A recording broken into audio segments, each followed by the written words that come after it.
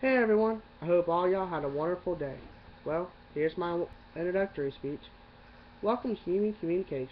My name is Skylar Storm Slayball. Although my first name is cool, I prefer to go by Storm, because it's what I've always went by my entire life. So, why change it now? I'm currently a sophomore at Abraham Baldwin Agricultural College in hopes of pursuing a degree in animal science. I'll be one of the many classmates enrolled in this course, but I'll promise you that physically I will stick out the most. I'm a Florida boy, born and raised, and with a tan that almost looks Native American.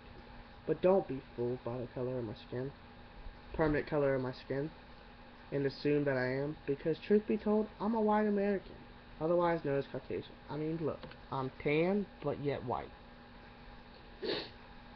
I stand at 5'11", and my body is physically in shape.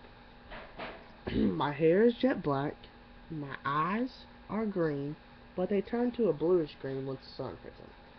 I have a chin strap. It's normally clean cut, but, it's summertime, so it's raggedy. I'm a very interactive person, and some people even say I talk way too much, but what can I say? I love getting to know another person. For instance, I can walk up to an innocent bystander and just carry on a casual conversation with them, like I've known them for days, or years, or months. Who knows?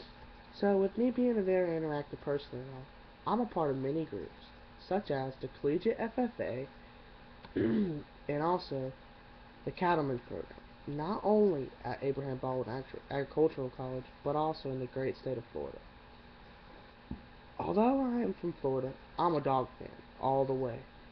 Go Dogs! Well, ladies and gentlemen, that's your preview of the life of Storm.